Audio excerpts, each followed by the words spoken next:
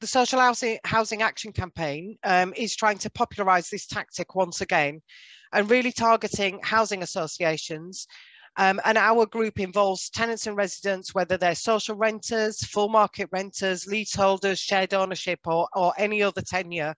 Really, anyone who pays rent or service charge is able to be involved in that group and sort of withhold some of that payment.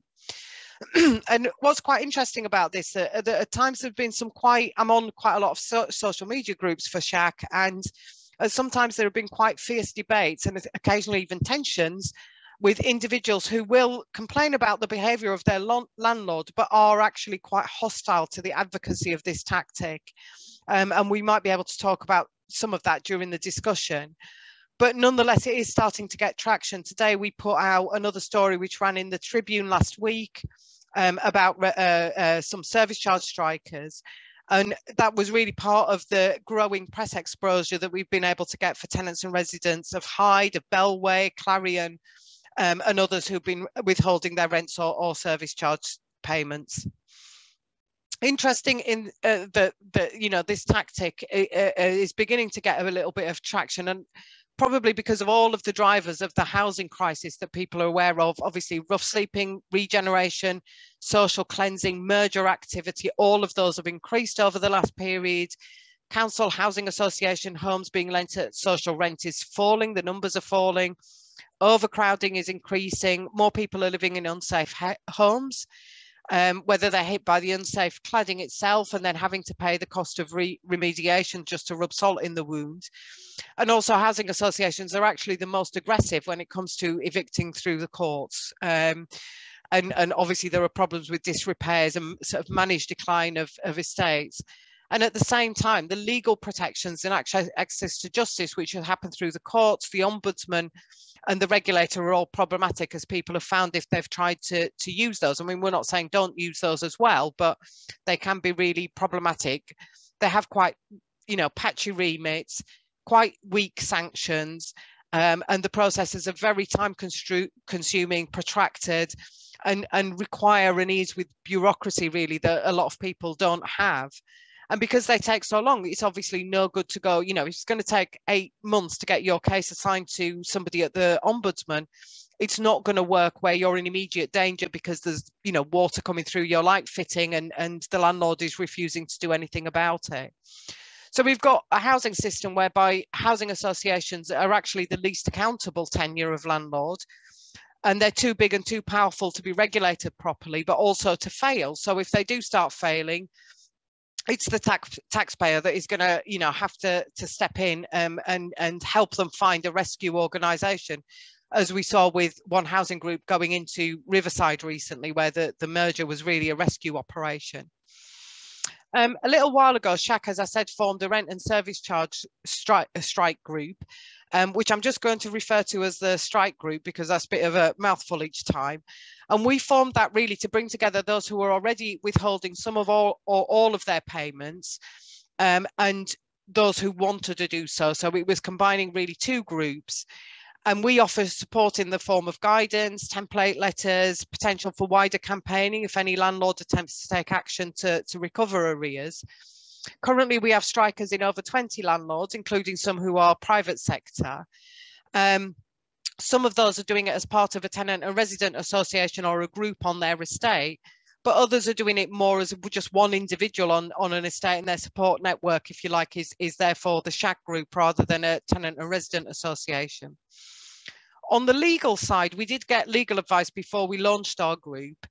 And we were sort of briefed on that, obviously withholding payment can be a breach of tenancy or lease agreement in some cases, but in other cases, there is a right to withhold service charge payment. So it is legally protected under some circumstances, depending on the individual sort of tenancy. But you could look at the tenancy, your tenancy and the Landlord and Tenant Act 1985. Section 21A gives you, talks about the right to withhold service charge payment. It's only protected under certain circumstances, so you'd need to really have a look and see whether that applied to you. But whether you're protected or not, there should be no need for any eviction to come out of withholding rent or service charge. provided you can pay the landlord what you owe if you needed to do so. So for a start, legal action is obviously a lengthy process. The time frame would allow a tenant to decide whether they wanted to remove the ground for eviction by paying up, or whether they wanted to make a stand and get support from SHAC on that if they were threatened with that. Before going to court, there'd have to be a series of letters threatening legal action against the tenant, and the court process itself takes time, Even if a court does order repossession, there's another time gap while bailiffs are being instructed. So eviction is not something that could catch someone out by surprise. It doesn't creep up on you. You would get a lot of warning. And landlords can only take action after 8 weeks of arrears. So one option would always be to be able to pay up, either to bring yourself back within the sort of 8-week, time limit or time frame, or to pay up completely. The second possibility, obviously, is that a landlord threatens action, but the tenant decides they want to make a stand. And in that case, they would get the full support of SHAC, and we would obviously mount a big campaign, and we'd bring in other housing campaign groups to get support for that. But we would need to, if we are going to really make this tactic mean anything, sorry, just excuse me again. We'd obviously have to build some momentum about it, which is part of what this meeting's about. Rent or service charge strike itself is not an end in itself. It's not about saving money. It's about giving people the power to negotiate. It's about getting bargaining power really with the landlord. At the moment, tenants and residents don't really have any way to force their landlord to genuinely engage, whether it's over errors in bills or disrepairs or dealing with antisocial behaviour or any other issue that they've got a dispute with their landlord over. And all of the mechanisms, as we spoke about, that are supposed to give access to justice really are very difficult to use, and all are within the control of other organisations. This tactic has impact because it's financial and because it's entirely within the control of the tenants and residents. But to build a movement, we'd have to bring together tenants and residents, help inform them of how it works, why it's worth pursuing, and show them how to rely on their own power, really, and their ability to campaign to make it successful. So in all of that, any tenants or residents who are involved in it would then become the ambassadors and the advocates, which people already are doing, in advocating to their own groups. Even building small groups just on your estate, contacting the press locally or nationally to run stories, and using social media really just to publicise it. And of course, if anyone was doing it, we would really encourage them to register with our strike group and keep in touch with us, and let us know about what's happening and any updates, because then we can really help to amplify that message.